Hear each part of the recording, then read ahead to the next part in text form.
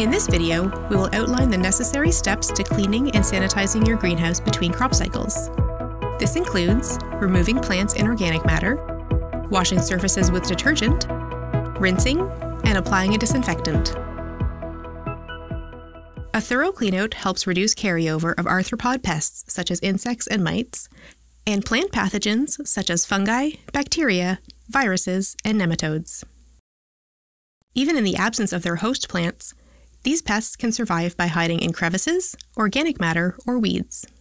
Some pathogens can survive on greenhouse surfaces for long periods.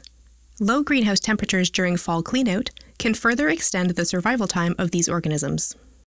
If pests are still present after cleanout, they will promptly infest new plants. These early infestations can significantly impact plant health, especially if pest populations build before biological control can establish. A thorough cleanout of the greenhouse between crops will delay pest incidents for as long as possible. Begin your greenhouse cleanout by treating the plants for any remaining pests.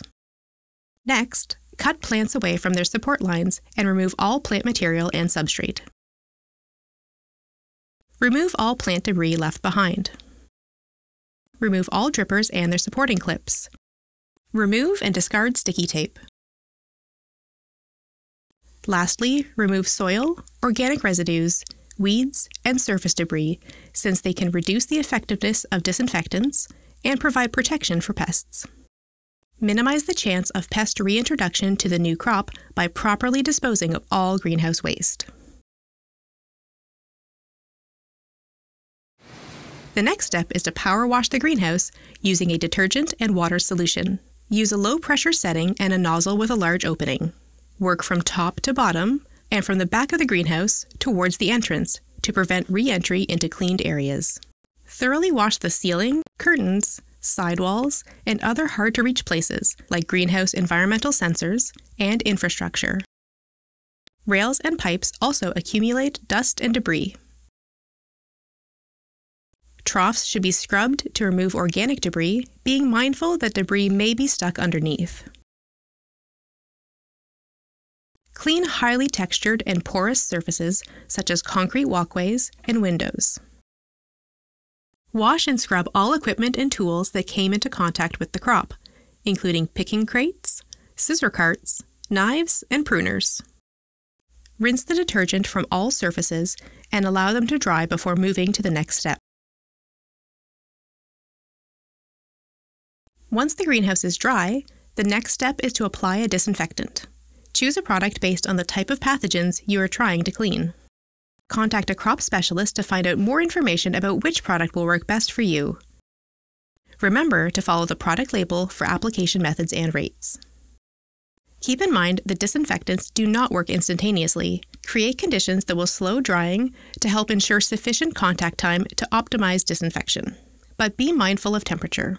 Lower greenhouse temperatures require longer contact time and may reduce effectiveness, whereas higher temperatures could increase the efficiency and efficacy of the disinfectant. Regularly clean and disinfect all surfaces that are frequently touched by employees, such as door handles, water fountains, and office computers. Thoroughly clean the irrigation system, including all water tanks, emitters, and lines at the same time as the greenhouse structure, so that waterborne pathogens aren't passed on to the next crop. Once the greenhouse is clean, continue to take precautions to prevent future contamination. Maintain strict hygiene for all employees by requiring separate work and personal shoes, freshly laundered uniforms, and provide boot scrubbing and hand washing stations throughout the greenhouse.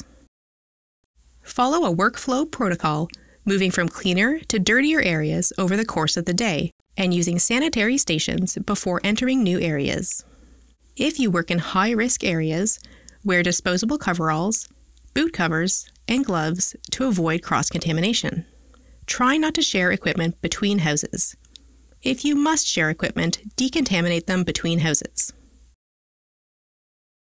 Restrict access to production areas to only necessary employees and industry support staff.